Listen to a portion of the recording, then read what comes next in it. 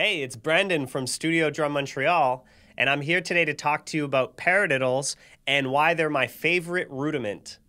So the paradiddle is my favorite rudiment because it switches lead hands. So, you play a paradiddle is right, left, right, right, left, right, left, left. So it has a lot of character because it kind of moves back and forth between the hands. First you got the right, left, right, right. So you're starting with the right hand.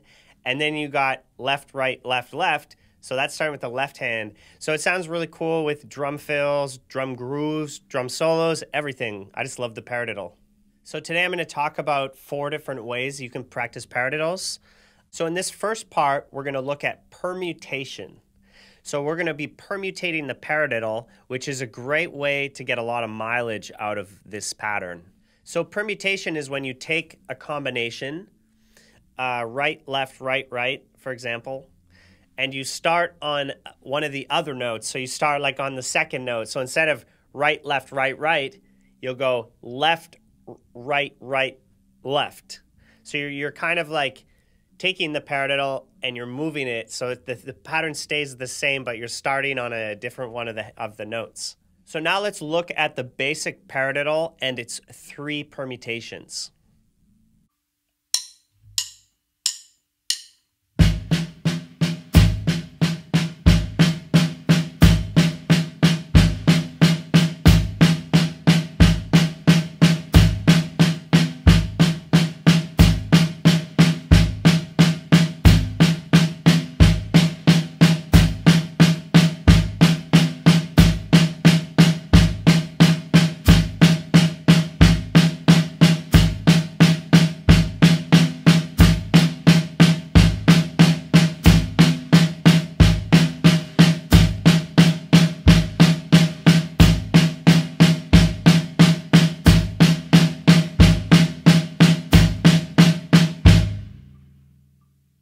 So you may have noticed that I played all of the permutations very evenly. So I didn't use any accents.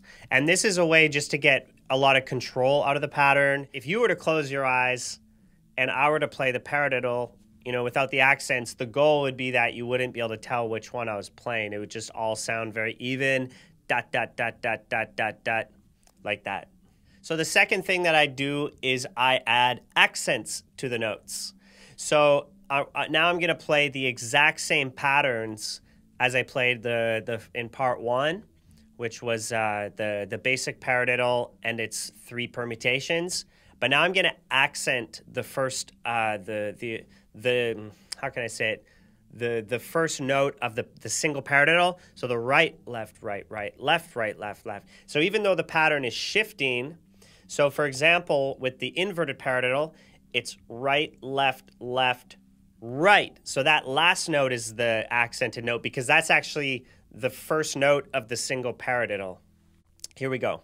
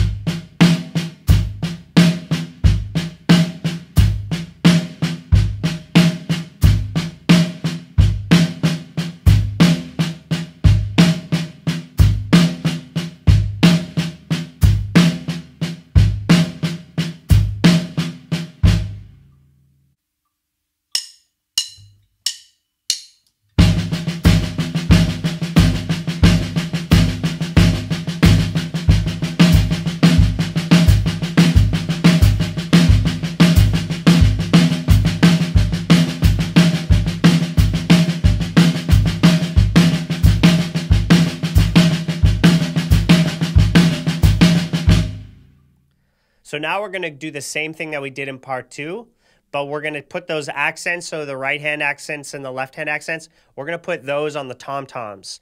So we're going to do any right hand accents will go on the floor tom, and any left-handed accents will go on the small tom, and all the rest of the notes will stay on the snare drum.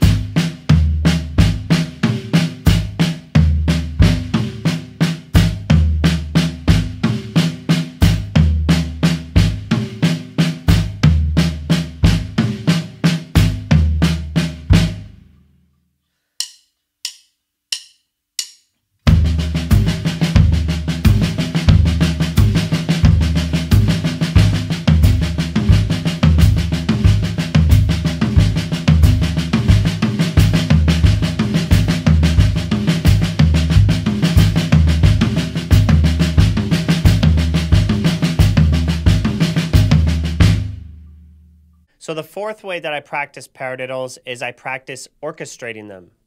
And this doesn't really have to do with permutation, although it can, and I'll get to that in a minute.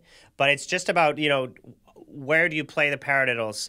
Do you play them on the tom-toms, snare drum, cymbals, wherever? So that's what I'm going to show in this part is a few different ways that I like to practice paradiddles.